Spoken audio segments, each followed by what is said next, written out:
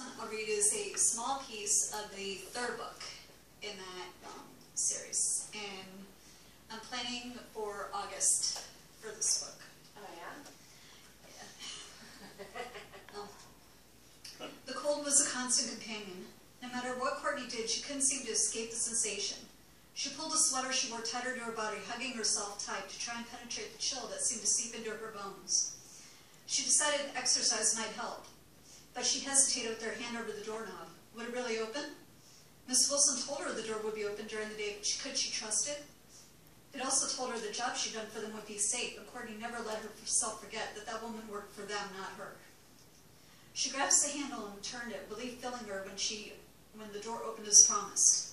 She didn't know why she cared about wandering the grounds. She certainly didn't care to speak to anyone, but she had to admit restlessness was setting in. There was only so much time a person could spend in one room before they went crazy, or in her case, crazier.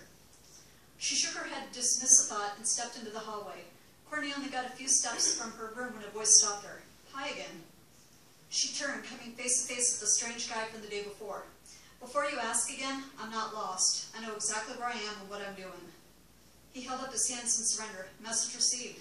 Actually, I just wanted to say hi. Courtney looked him up and down, an eyebrow raised. She still couldn't remember ever seeing the guy before, although she supposed she wouldn't be the best one to decide who was new around there or not. I don't know. Don't you know who I am? He shook his head. Not really. I haven't been coming here long, maybe a week or two. If you're smart, you'll go back where you came from and never look back. With that, she turned and resumed her walk down the hallway. Hey, wait! What exactly does that mean? Courtney stopped, her back still toward him. It means that you should just take my advice and go while you can. Trust me on that. Courtney's voice caught on the last part, and she had to compose herself. A hand barely grazed her shoulder, making her jump. She rolled around and slapped him. Don't touch me. He gaped at her. I'm sorry. You just looked upset, and I was just going to ask if you were okay. Then just ask, she retorted before running down the hall. At this brilliant / stupid, insane moment, a friend of ours had finished doing a